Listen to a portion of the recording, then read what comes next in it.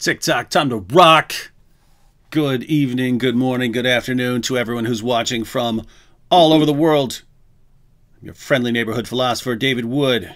And with me now is a man who talks about jihad a lot, even though deep down he knows it's an internal spiritual struggle. And we've been talking about our jihad over the past couple of weeks. Robert, my wife has the flu right now. Our youngest son is just getting over the flu. I had some stuff to do, but in spite of that, I went to the grocery store and got my wife some ginger ale because she said it was the only thing that wouldn't make her sick. So I went all the way to the grocery store. I got some ginger ale, even got two kinds of ginger ale. Anyway, that's my jihad. What's yours? David, I'm very happy to announce, after a season of procrastination, my jihad this week has been to start the new book. Oh, wow. Yes, sir.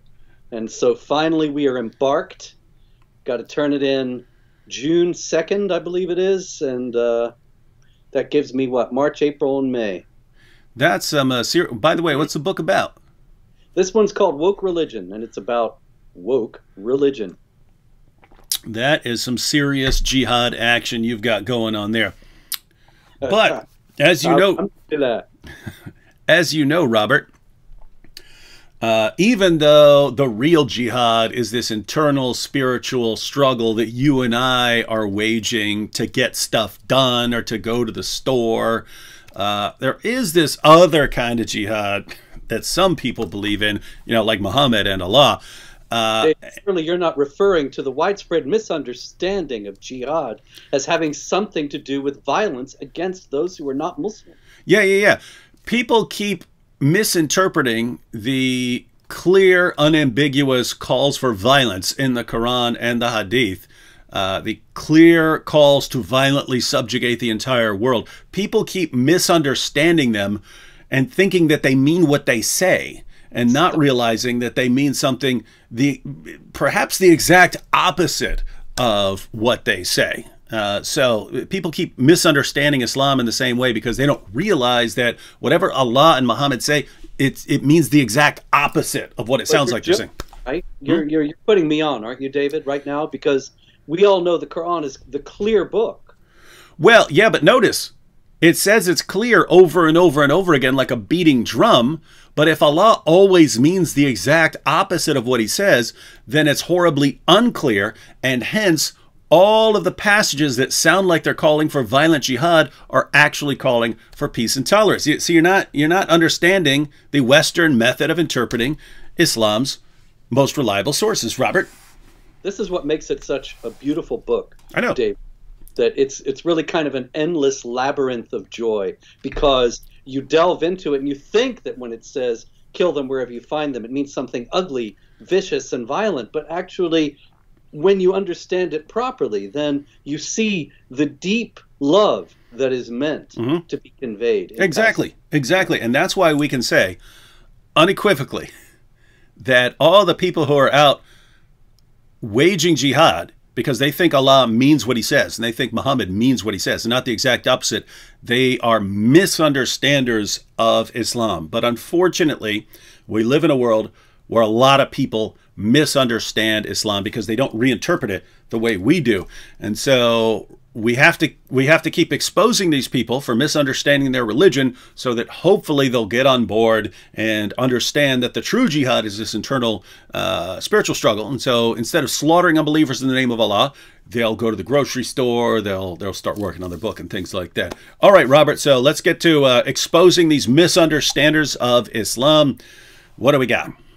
Well, David, this week, I believe all the news is focused on Ukraine and Russia. And of course, that is not a jihad. I hasten to assure the world in any way, shape, or form. It is not a jihad by the proper understanding of jihad according to Islamic theology, and it is not a jihad according to the whitewashed Western understanding of jihad. However, Vladimir Putin has reportedly made use of a group of jihadis from Chechnya. Smart. Chechnya being a semi-autonomous region in the Caucasus, a Muslim region, where Ramzan Kadyrov, the strongman of the area, is a client of Vladimir Putin. In exchange for having more or less a free hand to apply Sharia, he has to make his troops available if Putin needs them. And so a group of Chechen jihadis went into Ukraine over the last few days, and the Chechen Mufti said that they are on the path of Allah. And so this is certainly something that is being placed into the context of Islamic theology. Interestingly enough, in Ukraine, there is a group of actual Nazis, the Azov fighters, who, I mean, the real Nazis. You know, they carry around the Nazi flag, and they have avowedly Nazi principles. But they were hearing about the Chechen jihadis coming, and they started to grease their bullets with pig fat.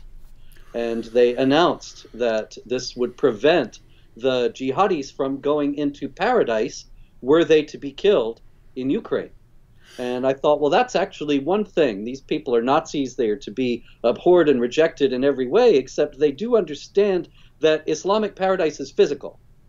The martyrs, those who are killed in the cause of Allah, their bodies are not washed before burial, because the blood on the body is a kind of an aphrodisiac for the virgins of paradise. And so the presence of pig fat on the bodies, actually, there is a case that can be made that would make the virgins repulsed and prevent one's entry into paradise. And a lot of people don't realize how seriously certain people take, you know, wanting your body to be 100% halal your entire life. I was reading about the situation with the Uyghurs over the past couple decades, and apparently they're not doing it as much as they were, or they've stopped it, but the Chinese government was selling organs. So they're doing organ harvesting, and it was wealthy Middle Easterners who needed an organ, but they didn't want to get an organ transplant from someone who'd ever had alcohol or eaten pork. So they would come to China and say, hey, I need some organs. China would do the tests, find you a match among the Uyghurs, and then, oopsie, that person got executed. Here's the organs. And so there are lots of people who take that very seriously. But Robert, I'm confused. Shouldn't Nazis be on the same side with jihadis? I mean, isn't that what happened back when you had Hitler? Weren't they on the same side? Oh, there's no doubt they were, David. Haj Amin al-Husseini, the Mufti of Jerusalem, lived in Berlin from 1941 to 45. He was a close friend of Heinrich Himmler. He met with Hitler, and he gave very strong he very strongly advised the Nazis to embark on their program of mass killing of the Jews. He made broadcasts to the Arab world in Arabic, quoting the Quran's anti-Semitic passages in particular, to try to garner support for the Nazis. And he argued before the Nazis that they couldn't deport the Jews, they'd just end up in Palestine, and that would cause trouble for the Muslims. So they should just kill them all there. And it's interesting to note that Haj Amin al-Husseini actually was a soldier for the Ottoman Empire during World War I at the time of the Armenian genocide. And Hitler very notably said, when he was asked about the mass killing of the Jews, he said, the world won't care. Who today remembers the Armenians? And it's very possible that he was thinking about the Armenians and the Armenian genocide because of the advice of the Mufti. But there's no doubt the Mufti strongly argued for the mass killing of the Jews and actively worked to prevent the Germans from deporting Jews out of Europe in order to prevent them from going to the Holy Land. And so not too long ago, Nazis and jihadis were on the same side, due in large part to their mutual hatred for Jews, but now they're actually divided and on opposite sides of a war. Very, very strange times we're living in, where Nazis and jihadis are on different sides here. It's a confused situation, such a confused situation there in Russia and Ukraine. I mean, just for example, this does not mean this to say this does not mean that I'm pro-Putin, but it's nonetheless an interesting factoid that has not been well reported. But before you say that, I can't stand Putin, everyone. Yes, yes. I said on Twitter earlier, he's the Ivan Drago of Kim Jong Un's. So I'm just saying that because I know Robert's about to hail hail Putin as the great hero of the world. No, I just note that Volodymyr Zelensky, who is the big hero right now, the president of Ukraine, justifiably admired for his courage, he doesn't speak Ukrainian. When he made his famous speech, his now famous speech, calling on the Ukrainians to resist the Russians, he was speaking in Russian. He doesn't even know Ukrainian.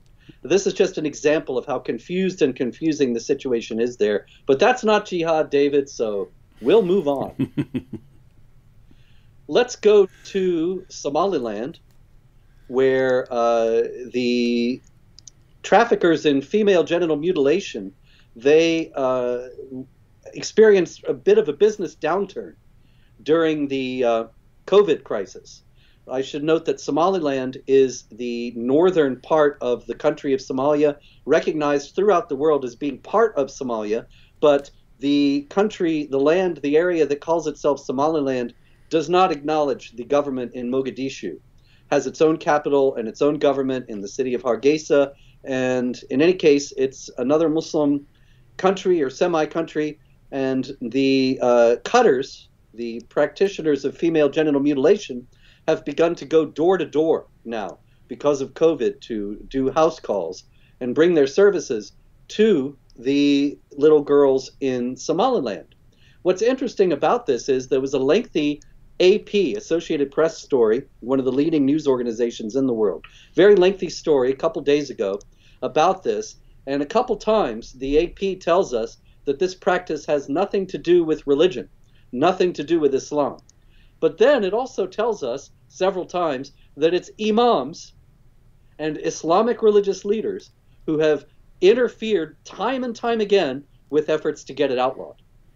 Now, why is that? Obviously, AP doesn't know or doesn't want you to know, but Muhammad in a hadith says that its circumcision is an honor for both men and for women, gives instructions on how much a girl should be actually cut in this practice of genital mutilation.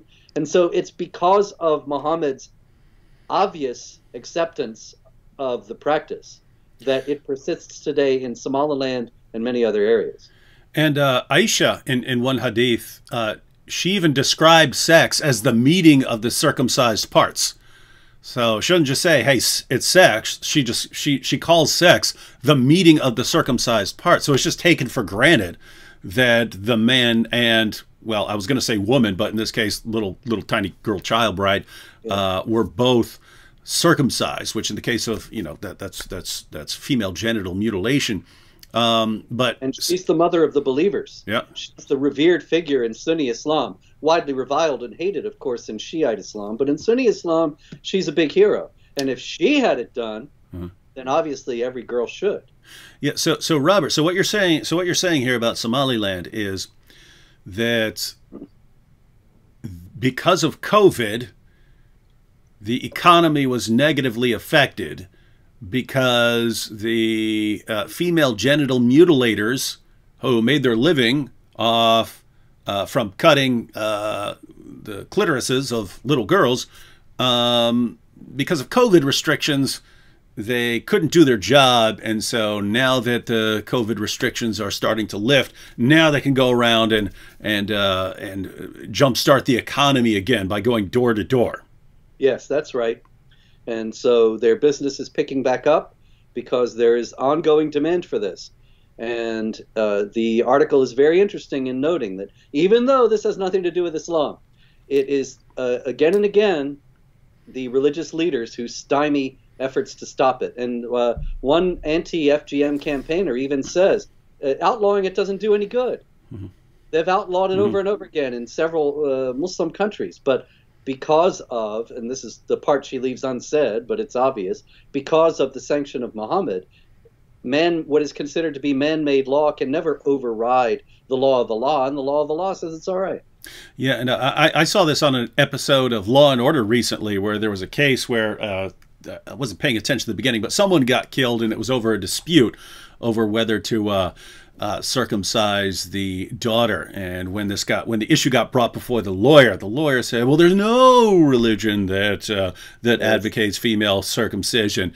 And so it's just interesting that it's journalists, it's writers of TV shows who are always somehow equipped to explain what Islam does and does not teach to the rest of the world. And it's the same people are saying, yeah, but the imams, they do, the sheikhs, they're on a different page from, the real authorities here, Law and Order script writers. Yeah. David, it also should be noted, it's not just picking on Islam or Muslims to say that this is something that is allowed and justified in Islamic texts. In the first place, it's just a fact, but it's also an important fact because there are plenty of campaigns that you can find to stamp out female genital mutilation. And I have never yet seen one of these campaigns acknowledge why it is so prevalent. And until they do that, they're doomed to fail. Because whatever arguments they bring to bear about health, about psychological well-being, about the dignity of women, about any number of other things, none of those will override the will of Allah. And as long as people think it's the will of Allah, it's going to keep going. And it's a parallel situation with jihad and with killing apostates and with all these other things that everyone in the West seems to think the only way to deal with this problem, because you can't criticize the religion and you can't criticize Muhammad and you can't criticize the Quran, you can't criticize any of that. So the only way of dealing with these problems is just to say, well, these things have nothing to do with Islam. And oopsie, wow, it's not stopping. In fact, it's just increasing. Oh my goodness, it's getting worse. How is this happening when we keep saying that it has nothing to do with Islam? Well, guess what? Muslims aren't getting their definitions of Islam from a bunch of Western reporters and television writers. It's like they live in a fantasy land. I think they're narcissists. I think they're just narcissists. Yes, indeed. No doubt about it. They don't want it to be true, and they think that they've been told, of course, that it's racist, bigoted, and Islamophobic to say that it's true, and consequently, it must not be true. Yep. One thing that I should have noted, David, when we were talking about Ukraine, is that it's not also another aspect of the confusion is that there are Muslims on the other side as well. It's not just they're not only just fighting for Putin. There is an accused Iranian spy, Kaveh Asrabiabi, and he is Afrasiabi, excuse me, and he is on trial right now for espionage, and he has asked that his trial be delayed. He wrote a letter to the judge, says, "I write this letter to request to be granted a temporary leave to join the international legion formed by Ukraine to support its war of independence against Russian aggression." And he notes that if he were allowed to go, it would set a good example for other Muslims in the international Muslim community, particularly in light of the fact that Putin has mobilized Chechen jihadis on his side. So there seem to be people who believe that there is an Islamic aspect to both sides of that conflict. Meanwhile, our friends in Afghanistan, the Taliban, have given some wise advice to the combatants. They have noted that all parties in Ukraine need to desist from taking positions that could intensify violence. Now, I had to laugh when I saw that because I thought, well, what group is more violent than the Taliban? But of course, we must understand that in Ukraine and in regard to Russia, that's violence as far as the Taliban is concerned, because that is non-Muslims killing other non-Muslims. But when Muslims make war against non-Muslims, that's not senseless violence. That's the will of Allah. And so it's not to be classified with the kind of action that we see with the Russian aggression in Ukraine. And so when the Taliban says they need to stop intensifying the violence, they're not being silly or hypocritical. They are actually reflecting their worldview, which does not see what they do as violent at all. It's rather like we saw so many Islamic groups after 9/11 condemning terrorism. And only when we read the fine print did we see, oh, they don't mean the planes flying into the World Trade Center. They mean the actions of the U.S. government and the Israeli government. That's terrorism, as far as they're concerned, not what they did. Well, can't go wrong with the Taliban, is what I always say. Hey, yep. Mr. Taliban, Taliban. Oh, one quick comment. Hey, Reasoned Answers, Apologetics videos. Yes, I've seen your, I haven't watched your debate challenge, but I've seen it. There's just everyone sick here, and I'm taking care of people. So pretty rough week right now. But yes, I will check that out when I get a chance. Somebody challenge you to debate? Yes, but it's a Christian, so I don't know what, I'm assuming he's got something up his sleeve here. Yikes. Okay, well, anyway, let's go to Connecticut, shall we? Mm-hmm. And in Connecticut, we have a new thing that we have not seen in Connecticut before, and that is the Sunni Shiite Jihad, which has been going on for 1,400 years, but not so much in Connecticut. However, recently at the University of Connecticut, the Shiite community, the Shiite student community, was given a gift by some people in Iraq. They gave them some turbas, which is the little disc that is made out of sacred soil from Karbala. And they prostrate and put their forehead on that sacred soil. They don't just prostrate onto the ground. Sunnis consider this to be bidah, innovation. And so when the Sunnis saw this lovely gift of turbas from Iraq in the Muslim Student Center, they threw them in the garbage. The Shiites, of course, were enraged and demanded an apology, and the Sunni Muslim Student Association said they would meet with them, but they did not. They gave a perfunctory apology, which did not satisfy the Shiites. The Shiites have now complained to the university administration and have said that there need to be seminars to correct misconceptions about Shiite Islam, so that this kind of thing, does not happen again. I am all for making Sunnis sit down and watch some misunderstanding of Shia Islam stuff, so they know how the rest of us feel when they try to make us do all that stuff. Well, yeah. Well, hey, maybe Connecticut can rename its state the Sunni Shia Jihad state, since it's starting up there. Catchy license plate slogan. Yeah, there you go. Home of the Sunni Shiite Jihad. Home of the Sunni Shia American divide. Something like that. So that's the news from Connecticut. Let me see. I think there is another one from the United States, but I'm not seeing it right now. It'll still be, oh, here we go. Yes, Girl Scout troop in San Diego. This was a story out of KPBS in San Diego, the public radio, National Public Radio and all that. And it seems that a local Girl Scout troop in San Diego is made up almost entirely of Somali Muslim migrant girls. Mm-hmm.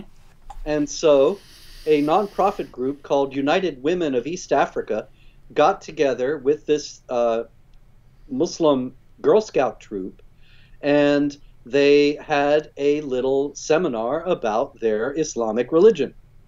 And one of the girls who was there says, "We'll read all about women in Islam, the key roles that they had, that women are looked at equal to men, uplifting and empowering, so that they know," this is one of the adults, excuse me, "so that they know their religion is not something they should be ashamed of, but something they should be proud of." Now, in a certain sense, this is fine, except for the fact that women are not considered equal to men in Islam. The Quran, in the beginning of the notorious wife-beating verse, chapter 4, verse 34, it says, "Men are the protectors and maintainers of women because Allah has made the one excel the other." Or in other translations, made the one superior to the other. That is, men superior to women. There are all sorts of things that reinforce that inferiority of women. The fact that a woman's testimony is worth half that of a man. A woman inherits half what her brothers inherit. Most of the inhabitants of hellfire are women because of their deficiency in intellect and religion, on and on and on. And of course, the wife beating itself, there's no husband beating. And so you have these things in Islam that these girls are almost certainly not going to learn about. And they're going to be told this falsehood that women are equal to men in Islam. The problem here is that these are women in Islam. They are little Muslim girls. They're going to grow up and get married, probably in just 2 or 3 more years. And then what? Then they're going to learn about the real Islam and how they were lied to in the Girl Scout troop. I think that's a disservice to these little girls. And it's something that could cause them a great deal of harm. Yeah, you and I are both in favor of educating people about Islam, but I mean, tell the truth, right?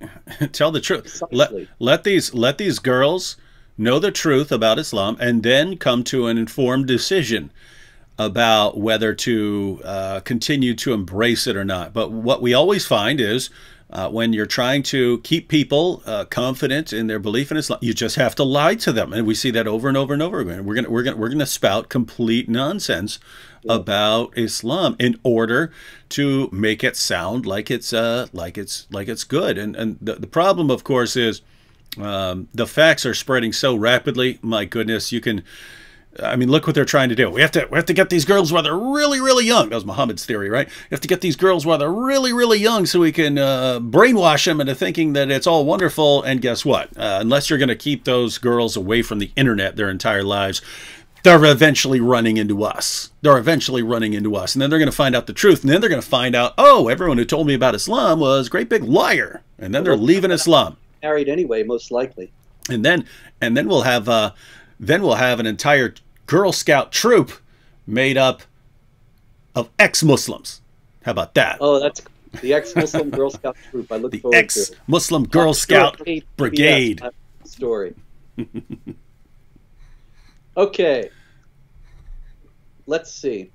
Where to go next? Let me respond to a quick comment here while you're pulling up your next story. Iso Elohim, you're a moderator. You're asking what the rules are. I haven't put out any official rules about being a moderator. I'm pretty laid back. I don't like blocking people for too much, but if people are, cursing, posting, really nasty comments, or if people are just coming along and then spamming, on some completely different topic in order to distract people from the topic, you can give a warning, you can give a warning or two at first. But if someone's clearly there just to try and distract people away from a topic by going off on tangents, or if someone's just being a really nasty person, you can go ahead and block them, but kind of use that as a last resort. And so I'm saying that because I've had people say, hey, I want to be a moderator, and I click on moderator, and then they go block everyone they disagree with. And it's like, no, don't.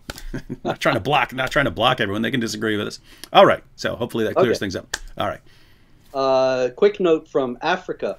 I noted that in Mozambique, the Islamic State has a very strong foothold.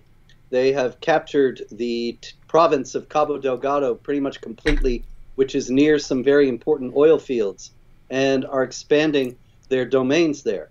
And so now a coalition of militaries from South Africa, Rwanda, Botswana, Lesotho, Angola, and Zambia are all sending troops to Mozambique to fight the Islamic State jihadis. Now, obviously, South Africa, Rwanda, Botswana, Lesotho, Angola, and Zambia, they are not known to be great military powers. However, what I think is noteworthy about this is that the Islamic State was supposed to have been destroyed a few years ago when it was driven out of Iraq and Syria and its caliphate destroyed. And yet now you have how many? 1, 2, 3, 4, 5, 6 countries getting together to try to stamp it out in a 7th country, far away from Iraq and Syria. And what nobody seems to remark about this is that the Islamic State keeps growing and keeps spreading. And this is because it keeps convincing Muslims that its understanding of Islam is correct. And because it is able to continue to make recruits, it continues to grow. And also, not least of all in this, is that it also is able to attract donors, rich well-heeled Muslims who believe that it is the right thing to do to support ISIS. And so they send it money so they're able to get weapons and hold off the formidable militaries of South Africa, Rwanda, Botswana, Lesotho, Angola, and Zambia. I'm sorry. I don't mean to. I mean, the last thing I want to smile at is Jihad. But when you were rattling off those all those countries, did anyone else remember? I forget what they were called. The Animaniacs. What were they called? I remembered. There was this song. It was when I was a teenager. But people were playing the song to memorize the countries of the world. And it starts off like United States, Canada, Mexico, Panama, Haiti, Jamaica, Peru, Republic Dominican, Cuba, Caribbean, Greenland, El Salvador too, right? But when you were listing off the countries, it sounded like when they were going through all the countries of Africa. And so, okay, right, that was way back because my goodness, I'm 45 now. So you're talking 40. You're talking like 30 years ago. That was circulating. I was being bored in high school when you were born, young man. Okay. Louay Al-Gharib, who is a lawyer, or was a lawyer, in the UK, was caught on video injecting his own blood into food at a supermarket. And when he was caught, he threw eggs at the customers, pushed down a security guard trying to escape, and he is now on trial. What's interesting about this is that there is a steady stream of stories that I get at Jihad Watch of jihadis poisoning food or trying to poison food, spitting in food, poisoning water supplies, or trying to, and so on. This is a long-standing jihad imperative. We've even seen it in the United States. In Wichita, in 2013, the FBI was investigating a possible water supply threat. In 2014, in New Jersey, a Muslim broke into a water treatment plant and was caught there before he could do anything. We have also seen this in Canada, in India, and in many other areas. Pretty gross. Yeah, and it's weird because, it's not halal to drink another person's blood, except Muhammad. His followers would rub his spit on their faces, drink his urine. One woman accidentally drank his pee out of a pot, and he said, "You'll never have stomach troubles again." And supposedly his saliva had miraculous property. Nabil was the one who told me about that way back in the day, and then I actually read it. I was like, my goodness. And then supposedly, like if he sucked on a boy's tongue or let the boy suck on his tongue, then, that boy's lips or tongue would never taste hellfire. And when I saw Muslims try to defend that, they argued that his saliva had all these miraculous properties. Like if you got some of his spit, you were basically, that was Muhammad's miracle magic cure-all right there.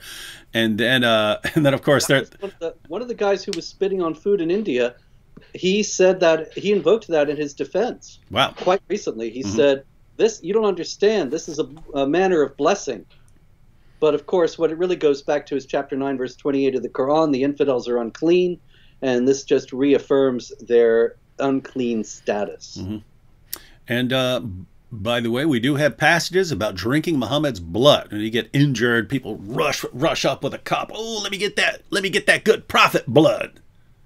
That's in the Hadith of Barnabas Collins, isn't it? Is that from that weird soap opera? Yes, he was the vampire. I didn't see that one. I saw the one with like Johnny Depp, the remake. They made a movie about it or something. I saw that way back when I was like 8 years old in 1970. It was on television. It was very scary. Something Shadows, right? Dark Shadows or something? Yeah, Dark Shadows. That's it. Okay. Also in the UK, we have a very interesting story from February 28th. Muslims enraged as a teacher uses a photo of Osama bin Laden to depict Muhammad, the prophet of Islam. He was doing a PowerPoint presentation at All Saints Academy. This Teacher of the Year right here. This is like Global Teacher of the Year right here. In his PowerPoint, he shows this picture of Osama bin Laden, and written next to it, it said, Muhammad, last prophet in Islam. And so, of course, he's been suspended. Muslims are complaining about the Islamophobic school. The school has issued an abject apology saying All Saints Academy recognizes the deep hurt and distress that has been caused to the Muslim community. Blah, blah, blah. The Academy reiterates its unreserved and sincere apology. Now, you know what that means. That what they really mean is, please don't blow us up. Please don't behead anybody. Samuel Paty, the school teacher in Paris, was showing cartoon of Muhammad to his class in a class about free speech. He was beheaded on the street outside the school. And so it's a very reasonable thing. But their groveling and their apologies are not going to make, it may prevent somebody from being beheaded in this instance, but it's only going to encourage more Sharia in Britain. Yeah, when you throw a big tantrum and then you get your way, it just encourages you, hey, the way to get what I want is by throwing tantrums and making everyone think I'm about to go on a violent killing spree. But if I were that teacher, in my own defense, I would say, hey, you know, I needed to make a good PowerPoint, and when it came to Muhammad, there is no picture of him. So it was either Osama bin Laden or one of the Muhammad cartoons, and I definitely didn't want to use one of those because the people who use those get killed. So I went with Osama bin Laden. I now rest my airtight case. Also, it must be said, David, I'm sorry, but it must be said. What about Osama bin Laden's actions would Muhammad reject? I remember years and years ago, actually right after 9/11, and I was talking to the publisher of my books, and he was running another book by me that was being written very, very quickly right after 9/11, and said Muhammad would have been appalled at 9/11. And I said, no, that wasn't the case. And in the book I wrote right after 9/11, I explained why that was not the case, that Muhammad told his followers to wage war against unbelievers. They did this on 9/11. What on earth, what exactly about it would Muhammad have rejected, going by the picture of Muhammad we find in the Hadith? Mm-hmm. Nothing. There isn't anything. No. No. So I think it's a really good choice, actually, to depict Osama bin Laden as Muhammad. Now what I would disagree with is the Hadith state over and over and over again how white Muhammad was. I mean, they act like he was the whitest person who'd ever walked the planet, and Osama bin Laden just doesn't look like that. So if I wanted to criticize it, matter of fact, maybe I should do a video on this. The reason you shouldn't use Osama bin Laden as a picture of Muhammad is because Johnny Winter should play Muhammad. Who's that? Johnny Winter should play Muhammad. Who's that? The blues guitarist. He's an albino. Oh yeah. You need an albino. Here, let me address a quick comment here because we have someone having a discussion over in the chat. But he says, if I had the chance to speak, I would have explained. I'm really sad to see the way these guys are making up so much and talking nonsense. Tell us anything we've made up. Tell us anything I'll put the source up on the screen for you. I mean, most of what you're saying, we're just reading sources out of the news. So I mean, you're saying Robert's making up all these news stories? Go to his website, Jihad Watch, and he's got the stories right there. You can check anything. Well, all the sources are named and linked, folks. None of this is made up, and it's all readily documentable. Yeah, and so he says, Quran doesn't. I don't know. Wait, is he even responding? Is he responding to us or to someone else? Because he says, Quran doesn't tell us to disrespect Bible or Jesus. We haven't been talking about that. Maybe he's responding to someone in the chat. He says, we love Jesus. Yeah, but disrespected Bible or Jesus. Yeah, but he says, Quran doesn't tell us to disrespect Bible. Hey, now, my Muslim friend, you have that absolutely correct. The Quran does nothing ever. I've been defending this for years. The Quran does nothing ever except affirm the inspiration, preservation, and authority of the Jewish and Christian scriptures. You're absolutely correct. It's the vast, overwhelming majority of Muslims around the world who think that the Quran says the Bible's been corrupted. They're totally wrong. The Quran affirms inspiration, preservation, and authority of the Jewish and Christian scriptures. It affirms them as the word of God and commands Jews and Christians to continue judging by them, not by the Quran. Surah 5, verse 43, when a problem was brought to Muhammad by the Jews, Allah's response is, why are they coming to you, Muhammad, when they have the Torah? And then a few verses later, chapter 5, verse 47, Allah commands Christians judge by the gospel. And so you're absolutely correct. The problem is the Quran contradicts the Torah and the gospel on basic fundamental doctrines. And so two possibilities. Notice, either we have the word of God or we don't. If we have the word of God, Islam is false because it contradicts the word of God. If we don't have the word of God, Islam is false because it affirms what we have as the word of God. So either way, Islam is false. My friend, you got to leave your religion. As for loving Jesus, no, you love what Muhammad said about Jesus, which bears very little resemblance to the actual Jesus who walked the shores of the Sea of Galilee. When you degrade Jesus from the risen Lord to someone who walked around prophesying about Muhammad, whose main function in life is to prophesy Muhammad, and who accomplished nothing else in life, say, oh, he did accomplish. No. I mean, everything he did was just wiped out. And you say, oh, the Apostle Paul changed everything or something, right? Or changed the Council of Nicaea. Anyway, he was a miserable failure according to your religion. That's not respecting Jesus. And it would be like, you say, hey, I'm going to go I respect Elon Musk. I respect Elon Musk. You say, okay, who's Elon Musk? Oh, he's my dog. Well, we're not talking about the same Elon Musk then, right? You're not respecting Elon Musk by saying he's your dog. Similarly, you're not respecting the Lord Jesus by calling him a prophet of your fake God. So just had to say that. All right, Robert, back to Jihad news. I've got one that I meant to mention before when we were talking about the guy who was injecting food with blood, but this is directly related to what you've just been saying, David. And this is a video. This gentleman can't dispute this didn't happen. I got the video right there on the site. A priest in France on February 27th, last Sunday, was blessing the churchyard after Mass. This was at Saint-Michel Church in Bordeaux, in France. And the priest, you can see in the video, is walking around and giving blessing to the area and the people, and a Muslim walks by and spits at him. He spits at him, of course, because the Quran says in chapter 5, verse 17, and again in 572, unbelievers are those who say Allah is the Messiah, the Christ, the Son of Mary. The Quran says in chapter 9, verse 30, that if you believe Jesus is the Son of God, you're under the curse of Allah. So this guy who is preaching these things, the Trinity, which is also denied, chapter 19, verse 35 of the Quran, preaching the divinity of Christ, which is denied in the Quran, the Muslim holds him in contempt because he is, of course, as we have noted many times, according to chapter 98, verse 6, the most vile of created beings. Thus, the spit is a gesture of that contempt for the vile being.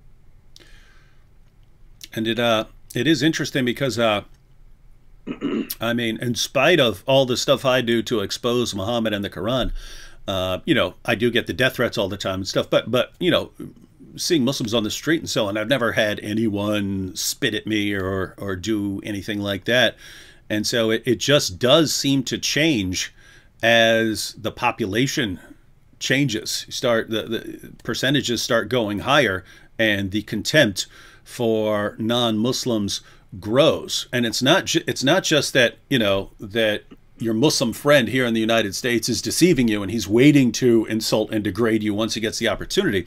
It's that as the population grows, the people who, the leaders of the community, the people who know what the Muslim sources say about demonstrating your contempt for the unbelievers. I mean, Muhammad said, don't give the Jews and the Christians the greeting first. Force them to the narrowest part of the road. I mean, you're supposed to push them aside as you're walking down the street. You're supposed to bully them. So the ones who know that start informing the rest of the population, and it increases, and that's preparing them until you've got a certain critical mass, and then it's jihad. Oh yeah. And these are not, this is not a dead letter. This is not something that we found in dusty books. I remember talking to a guy from Lebanon, and he told me that his father would tell him about how when he was growing up, he had to get to the side of the road. He had to let the Muslims pass. This was just understood. And if he didn't do it, he was risking getting beat up or worse. And this was based on the statement of Muhammad that David just quoted. I'll quick comment right here. YOLO said, I challenge David to come to the Middle East and say this if he believe in his Bible. YOLO, already been to the Middle East. I went to Israel. already been in the Middle East, and I do believe this. So, so challenge met. All right, go ahead, Robert. Wild story here, David. This is a really, I hope I get this right. Let's see. This is a woman named Yasmina Ali, and she was raised a Muslim in Afghanistan. She was born in Kabul in 1993, immigrated to the UK in the early 2000s with her family, and her father was granted asylum in the UK. But in the UK, Yasmina Ali began to feel suffocated by the strict Islamic practice of her family. As a teenager, she ran away. She met a Jewish man. She married him. She converted to Judaism. Ultimately, she became a porn star. So that was a very Spockian eyebrow there. Yeah, I was wondering where you're going with this story. Her father, Mohammed Patman, and her cousin, Darya Khan Safi, hired a hitman to kill her, hired him for $70,000. The plot was discovered, and they are now awaiting trial. But it's noteworthy that the hitman was hired because she married a Jew. The porn star business is bad. And I can understand any father would be absolutely appalled if his daughter got involved in that. Although trying to kill her is another thing. But it seems as if he was more enraged that she had left Islam and married a Jew than with the profession that she had chosen. In any case, the whole idea of honor killing we've discussed in previous weeks. It's based on the imperative to obey, and that you have explained that if you do not obey what Muhammad and Allah have set out, then you're an unbeliever. You're an unbeliever. You're to be killed. Then there's the example of Khidr in chapter 18 of the Quran, who kills a boy because he's going to grow up to be unrighteous, and his parents deserve a better child, and so on. And many countries have relaxed penalties for honor killing, and it's within this context, this culture, that this man hires a hitman to murder his own daughter. And you've got, as I've talked about, when you put the teachings together, you've got the command to kill apostates. You've got Muhammad saying that anyone who doubts any of his teachings isn't a real Muslim. And then you've got the command in Sunan Ibn Majah to carry out Allah's penalties even against your own family members. And so you kind of put this stuff together, and you're getting a bloodbath. I did want to respond very quickly to Christian Hijab here. Said, does anyone know the source of pushing them in the narrowest part of the road? That's in a lot of places in the Muslim sources. I'm giving you a link right here. I just went ahead and pulled it up in Sahih Muslim. It's in a lot of places. So anyway, I'm giving you a link to one right now. Right. Okay. Here's another one. Here's one out of Egypt that is related to honor killing, has to do with disciplining the disobedient woman.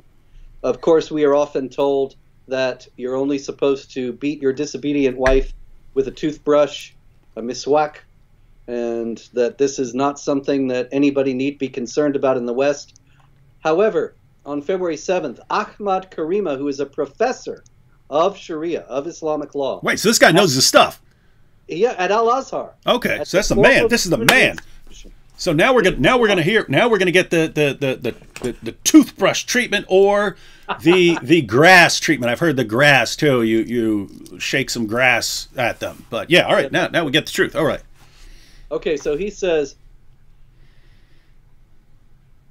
that he first quotes the passage. As for the women of whom you fear disobedience, admonish them, forsake them in bed, and beat them. Then if they obey you, do not seek other ways to harm them. While discussing this verse, the jurisprudence did not interpret that admonishing wives, forsaking them in bed, and beating them without causing harm is a necessary religious duty. No, it is just permitted. It is neither mandatory nor recommended. but it is permitted. So Ahmed Karima is saying you don't have to beat your wife. You may choose not to do so. However, if you do so, there is nothing wrong with doing that. It is something that is permitted by Allah himself. And there, I would agree with him completely. You do get that impression from the Muslim source. You don't have to be, and you had different punishments. You could warn her, you could banish her to a separate bed, you could beat her, you could do all these different things, but it's not very specific. It's based on when it says if you fear rebellion or if you fear something like that. So it's sort of your own subjective feeling as a man deciding what to do. And so, yes, that is the most accurate defense I can see you giving while not lying about what the sources say. So, hey, it's not saying we have to, just saying we can beat them. Mm-hmm. Okay, another one connected to some of the earlier stories we spoke about, like the man spitting on the priest in France. This is out of Greece. A report from Greece's Ministry of Education and Religious Affairs has found 2,339 incidents of desecration of the country's Greek Orthodox churches during the 5-year period between 2015 and 2020. Now, that is the same period in which there has been a sharp influx of migration of Muslims into Greece. And so it seems very likely. As a matter of fact, the Greek City Times news story says that there appears to be a correlation between the increase in illegal migration, and that illegal migration is largely from Turkey, from Syria, from Afghanistan, from elsewhere in the Islamic world, and the incidence of attacks on Greek Orthodox churches. Now, that is because of the same things I delineated a few minutes ago, that the churches have images, and images are forbidden in Islam. The churches hold to the Trinity, to the divinity of Christ, to the resurrection, to the crucifixion, to all manner of things that Islam explicitly denies. And hence, these are places of idolatry and shirk. And consequently, the people who desecrated them no doubt believed that they were being righteous when they did so. Yeah, and so it's another situation where in the ideal Muslim world, we're supposed to feel ourselves subdued. We're supposed to be second-class citizens if we're allowed to continue existing at all. And the only way we would be allowed to continue to exist is if we acknowledged our inferiority and paid sums of money to the Muslim authorities to continue to exist. But you have these passages about deliberately mistreating Jews and Christians, even if they're taking on dhimmi status. And so it's just, again, for those Muslims who would say, no, it doesn't really teach this, you're misrepresenting and misinterpreting all of this. Well, guess what? There are tons of followers of Muhammad who are misinterpreting it in exactly the same way we're misinterpreting it. So once again, we're left with these two possibilities. What's the difference between a religion that actually calls for the mistreatment of unbelievers just because they're unbelievers, and two, a religion that doesn't actually call for the violent mistreatment of unbelievers simply for being unbelievers, but it really sounds like it does because the God and the prophet are so massively unclear in what they say. You get the same result, right? If Allah means what he says, this is what you get. If he means something different from what he says, well, there's still people who are going to go with what it sounds like he means, and so you're going to get the same thing. And so guess what? I mean, shouldn't we be appalled either way? If you say, no, what it really means is this completely different thing, well, then your God is the worst communicator in the history of forever. And that's a concern too. It's a concern if your God can never say what he means. For me, that's worse than a God who says exactly what he means, and it's bad, because in that case you could say, guys, do we all agree this is really bad? This God who can't say what he means, but he's just blurting out all these commands for violence that he doesn't really mean. That's even scarier. He not only can he never say what he means, but he's always insisting that everything he means is perfectly clear. Yeah. All right, I got to get with this one in before we go. All right. This is out of Uganda. And this is a convert from Islam to Christianity named Malangumu Bruhan. And he had not seen his Muslim family for a few years, but he returned to the village where they all live for his grandfather's funeral. And then he recounts what happened. He says, "My uncle accused me of embarrassing them by holding Christian evangelistic open-air meetings and debates with Muslims. He accused me of being an infidel by converting to Christianity, and that Allah will reward them in Jannah, paradise, if they kill me. He said to me that it is now the right time for me to receive punishment from Allah, whereby I was going to be burned alive, and the birds of the air will enjoy me as their meat." And so they started beating him up, gathering firewood to burn him alive. And he ultimately was discovered by his friends and rescued and taken to a clinic for treatment after being beaten and so on. But it's noteworthy that his uncle and his Muslim relatives said Allah will reward them in paradise if they kill him. And this is, of course, because of the death penalty for apostasy. And Muhammad saying, if anyone changes his religion, kill him. Not only does that mean that the apostate should be killed, but somebody who carries out that command has done the will of Allah and will receive a reward. And consequently, a Muslim relative who has a convert to Christianity in his family has an actual incentive to do violence to that convert. And that's one of the reasons we see with the honor killings where a father will kill his daughter or a brother will kill his sister, and they'll just admit it. And sometimes they'll go to the police station and say, yeah, I did it. They think that, hey, I've done something good here. I'm good with God. Even if you want to get me in trouble and throw me in jail, which you probably won't unless it's just for a show, it doesn't matter because I'm good with God because of what I've done. And so, yeah, very, very sick stuff here. Okay, out of France. Recently, the Al Farouk Mosque in Pessac, in Gironde, was closed for 6 months.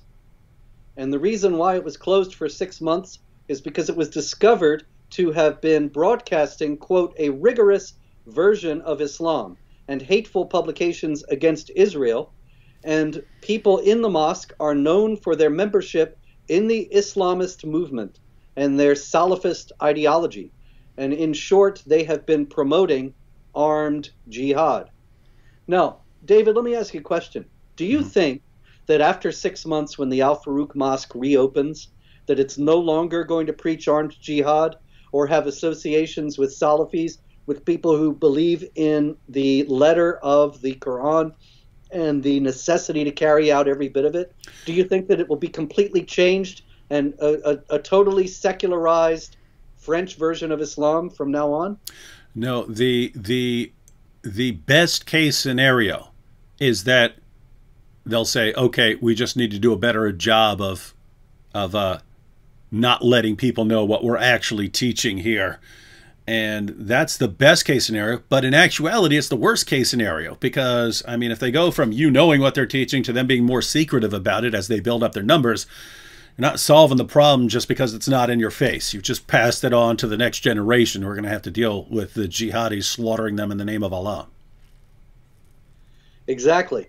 And so it's not likely to be any help at all to close the mosque for 6 months. It's only going to make it more difficult for French authorities to detect the same activity going on. And so it does not bode well, of course, for the future of France. Speaking of not boding well for the future, I'll close with a little story out of Canada about a gentleman named David Mastracci, who is the editor of Passage, a far-left Canadian publication, and he calls himself an aspiring Marxist. And recently he tweeted that the Canadian government should be sending weapons to the jihad terror group Hamas. And I think with friends like that, with people who believe that it is good to encourage and aid jihad activity, the West is in some serious trouble. And since that is something that's taken for granted among large sectors of the population. Yeah, and you combine that with all these governments forming these task forces on combating Islamophobia, Wow, we got some tactical geniuses on our side. All right, Rob, well, let me go and post this real quick because we have from YOLO again. Jihad is only used in self-defense. YOLO, you're just proving exactly what I've been saying. So Allah says in the Quran, fight those who do not believe in Allah. Fight those of the unbelievers who are near to you and let them find in you hardness. You've got Muhammad in the Hadith. How does he interpret these passages? What does he say? I've been commanded to fight people until they say there's no God but Allah and Muhammad is his prophet. So these are, if you read these commands, it sounds an awful lot like they're saying fight people just because they're unbelievers. Go and fight people because of what they believe. You're saying, no, it's only self-defense. So what you're saying they really mean is, Allah really means, fight those who do not believe in Allah if they come and attack you first, in which case you can fight in self-defense. And what Muhammad really meant is, I've been commanded to fight people until they say there's no God but Allah and Muhammad is his messenger, assuming they come and fight us first, in which case you can carry this out. In which case, exactly what I said, your God, your prophet are the absolute worst communicators ever. You would never accept that reasoning you would never accept that excuse. If an American president or general came out and said, we're going to fight those who believe in Allah, you would shout from the rooftops how evil this is. And if he came out and said, well, what I really meant was just fight ISIS. We agree on fighting ISIS, right? You would not accept that. You would say, if you're going to talk about killing people, you need to be really precise in your language. And Allah, who brags about being the clearest communicator ever, you're cutting him a lot of slack here when he's talking about slaughtering people. And again, assuming you're right, great. He's the worst communicator ever. And a lot of people have been getting killed for 14 centuries. Millions of people over 14 centuries have been killed because your God is the worst communicator of all time. All right, Robert. Well, once again, plenty of jihad, even when I don't hear about it. Yeah, and there's plenty more, of course. Plenty more, but we're going to go ahead and whoops, we lost Robert. Whoops. What happened there?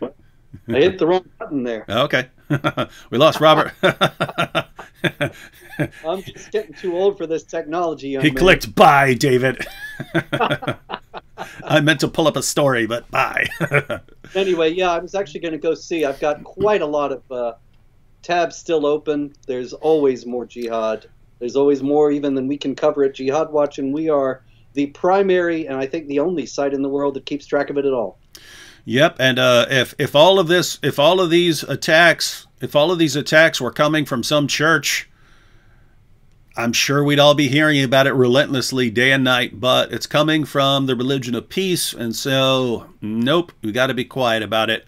Fortunately, Robert isn't quiet about it, and I'm not going to be quiet about it either. And so join us next time. I'm sure we'll be here again, sadly, next week to cover the attacks that have happened from now until then. Catch y'all next week.